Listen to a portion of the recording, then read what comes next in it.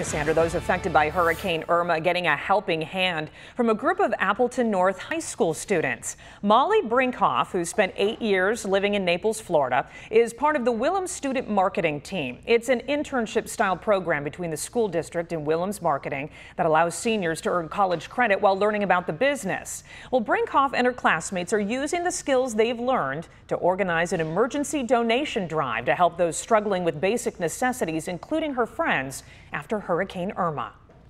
It means the world to me that I can help them out in some way. They're friends that are just like family to me.